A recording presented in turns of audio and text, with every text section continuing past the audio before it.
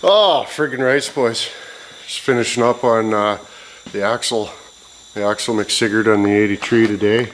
Hopefully we can take it for a rip. It's a nice sunny day, still snow on the ground relentless, but the roads are dry. But yeah, let's order a new Marmadinker for frig's sack.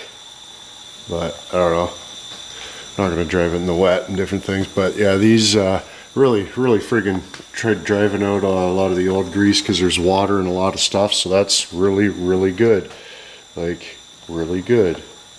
Piss beers here, I'd make them look it for a movie, but yeah, no go. But yeah, just giving her a grease and a stovepipe. We got the Blake's blood last night, and just giving her a torque on the cigarette bolts there. Three things. Where's my rag? Three things that happened yesterday was bleeding the brakes. We got like 3/8 and 10 mil son of a bitches, but yeah, so there's my 3/8 jammed right on there. I'll try to get that off today. Maybe that's just where it lives, but I also need to work out some sort of you know, the top one should work. I should be able to get the top one working, but the bottom one no work.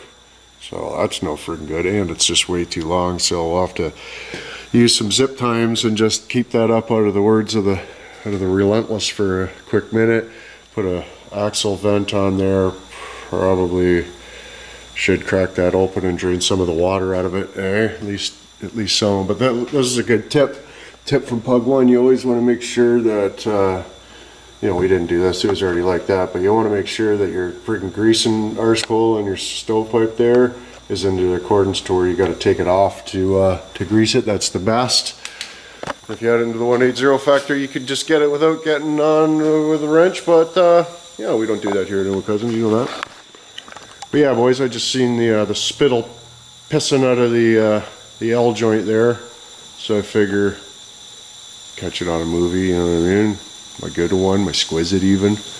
But yeah, we'll get these friggin' L friggin' bolts tightened down here and give the brakes a quick test. I mean, I bled them last night, but just like of the old crack until she pisses type bleed, right? So yeah, torque down the wheel McSiggers too. These ones are just sitting there. We'll just drive it like this for now.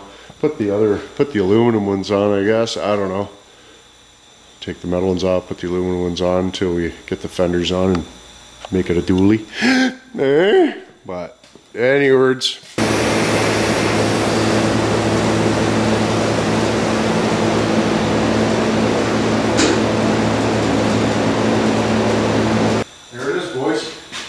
First time on the new axles.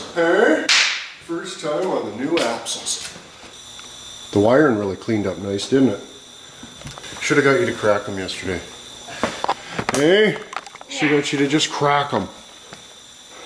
Smack the goal. Oh,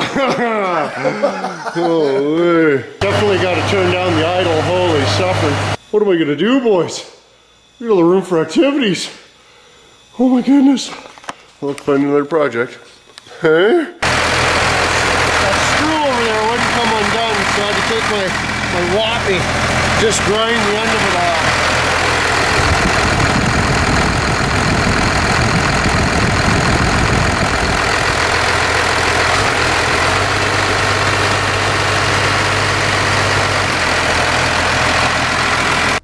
Well, I think a good test run will be go get the mail.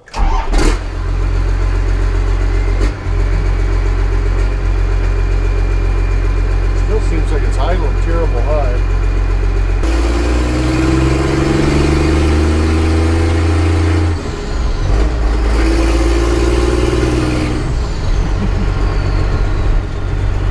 Pump the brakes, Pug! Yeah, we'll have to go and bleed the brakes again before we take him out. Salt on the roads. No gap.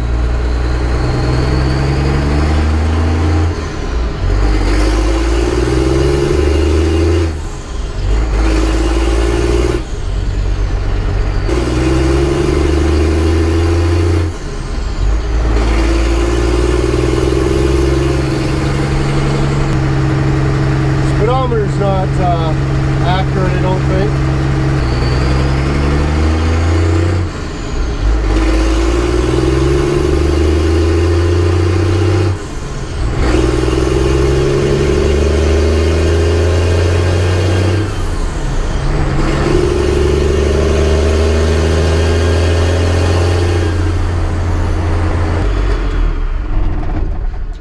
Fun. Really bad.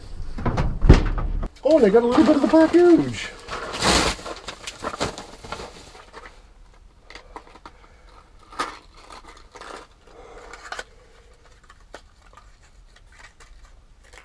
Nuts. Nuts for throttle linkages. 1/4 28. Well, if you'll mount this here, looks like about 50 is actually 70.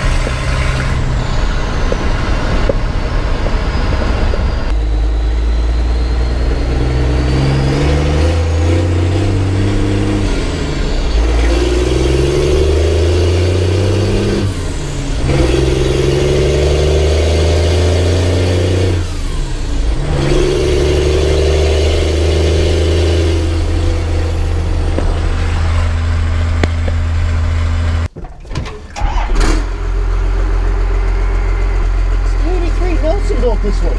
Okay. Can we go creaming on the 401? Soon.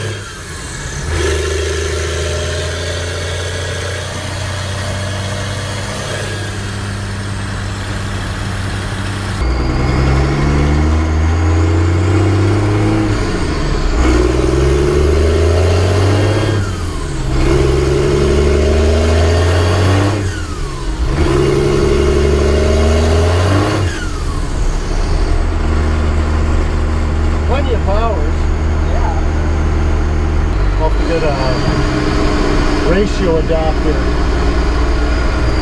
30%. What's that, as fast as you can? Well, see, it's 51, but we're going 31. So at 100, it goes 70, so 30% slower. 30% faster than the speedometer is actually choo-choo.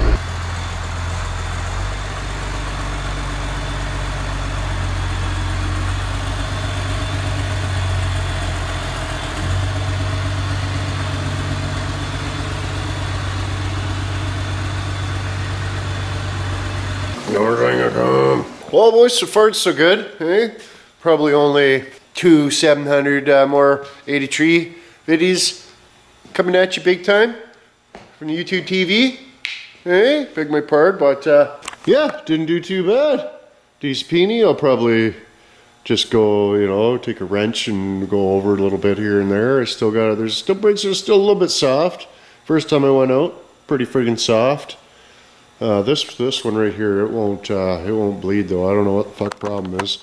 So, and just a little bit of, take the fucking bleeder right out, and just a little bit of fluid comes out of it. So, need to get a new bleeder anyways. So I'll just grab a pack of them or something probably, and call her a cigarette. But yeah, I'll just go over the drive shifts, make sure all the bolts are tight there.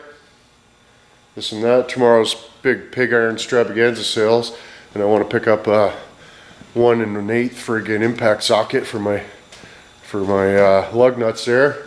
Mine no got. The only 1 1/8 socket I got's a short one, so it'll do the fronts, but it won't do the backs. I mean, I'm sure once I get the outer rims on there. But that's another thing.